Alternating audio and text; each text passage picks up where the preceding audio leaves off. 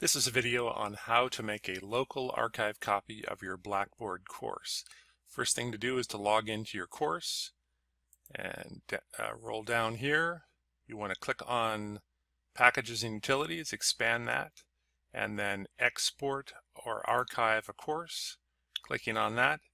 Exporting a course brings over the content without the students. Archiving brings all of the student content. So we'll click on Archive Course.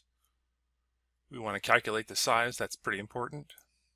It looks like it's going to be 250 megabytes. You have to decide if you have enough room on your hard disk. If you want to include all the Grade Center history, it does increase the size. It's better not to check that one because then it doesn't include all the stuff of the students' prior submissions if they have multiple submissions.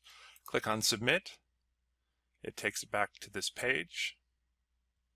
It shows you that an action has been queued, and we wait for 3 to 5 minutes, and then we click on refresh, and it will refresh that page, and there's the archive.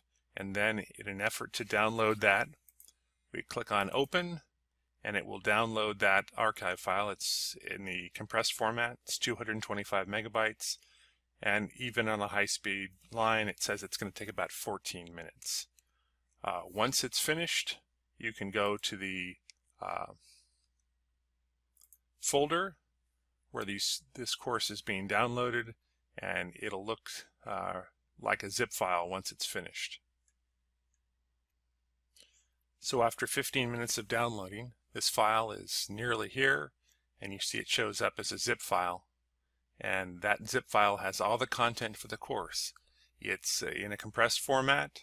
It's much better if you need the content to grab it directly from the open course to go into the weeks themselves. And there you go.